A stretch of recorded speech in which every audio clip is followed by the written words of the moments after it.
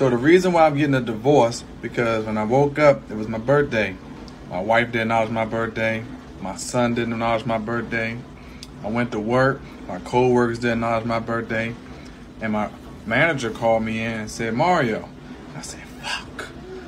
I get in there and she said, happy birthday. I said, oh, thanks. Then she said, you want to get some lunch? And I was like, okay.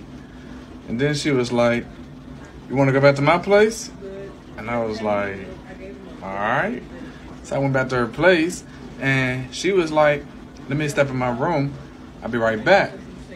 She got back 5 minutes later and my kids, my co-workers, my wife was all there to say happy birthday with a cake. And I was on the couch butt naked.